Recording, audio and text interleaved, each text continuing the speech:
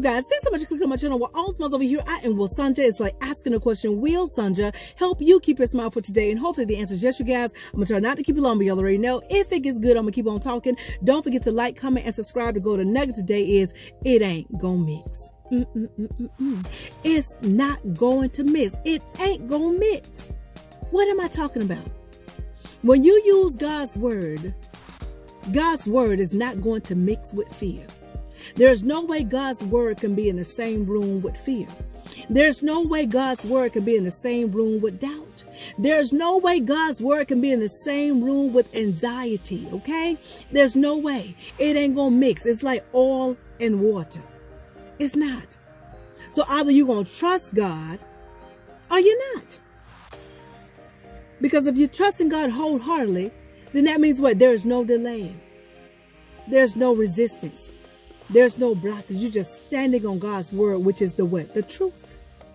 And when you stand on God's word, that means you know, K-N-O-W, you know that God has already done what you have requested. Right? And when you know that, that's what you're looking for, to manifest in the what? Physical, because it's already been done in the what? Spiritual realm. But what happens when you apply fear and you try to mix that in with God's word? You create delay, like I said. And therefore what?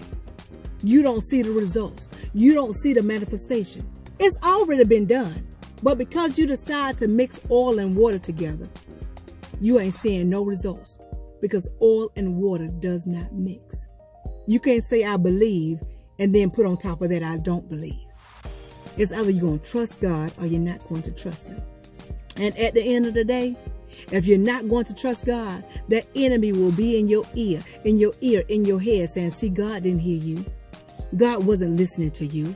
God doesn't answer prayer. And all of that is a lie, because God says what? He hears you when you pray. Why? Because you're speaking his word. And not only that, God says what? His angels that he has given charge over you hearkens unto the voice of his word. Which means what? If you're speaking God's word, then God hears you and he moves upon that thing. It's only when you try to mix oil and water together, his word and doubt together. It's only when you try to mix his word and fear together. It's only when you try to mix his word and anxiety together, when you don't see results. Because those things don't mix with God. God's word is pure, which means what? It's unadulterated. Which means what? There's nothing that can contaminate it. Nothing can contaminate it. So when you're trying to put in doubt and fear and anxiety and unbelief and insecurity and all this other crazy stuff, and you're trying to put that in with God's word, you're not going to see results. Because God don't mingle with all that stuff. He said you're either going to trust him or you're not going to trust him. Because oil and water does not mix. Choose today what you're going to do. It's already been done. Your miracle has already been done. Your healing has already been given. Financial blessing has already been given to you. It has. In the spirit realm, God has already done it.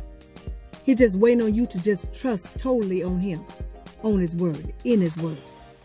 And when you do that, you'll see everything that God has already given you in the spirit realm will be manifested here in the physical. Make sure you're not holding on to any doubt or any grudges, holding on to unforgiveness of what was done to you way back when ago, because that creates doubt. Ask God to forgive you, and most of all, pray for those who did evil against you. That's what God said to do. A lot of times we can't receive our healing, or we can't receive what God has already done for us, because we're holding on to what people did to us. And God said we wrestle not against flesh and blood, but against principalities. So that's why you should pray for them and forgive them if they did manner of evil against you. If they did some heebie-jeebie woo-woo against you, okay? Forgive them. Pray for them. Ask God to bless them. Ask God to bring them until where they're supposed to be with him. That way they won't allow their vessel to be used by the enemy anymore. And when you get into that space where you can forgive those that were used by the enemy, when you can stop holding grudges, when you can stop being jealous, when you can stop saying woe and woe is me, when you stop doing all that stuff and forgive your enemy and bless them and forgive yourself, When you do that, then you're standing totally on God's word. You're trusting God. Therefore, you're not got anything mixed in the pot with it. Therefore, you just got God all by himself. And he will then manifest it into your physical. He will, because he's already done the healing. He's already done the physical, the financial blessing. He's already done what? That new house. He's already given you that new house. He's already given you that new car. He's already given you your husband. He's already given you your wife. That child that you want, he's already given it to you. He's already delivered you and set you free. But you got to first choose if you're going to trust him or if you're not. And if I were you, I'll take trust God for 100 addicts. Y'all know this from Jeopardy. I'm going to go. I hope y'all got this. But trust God, because oil and water doesn't mix. Truth and untruth doesn't mix. It doesn't.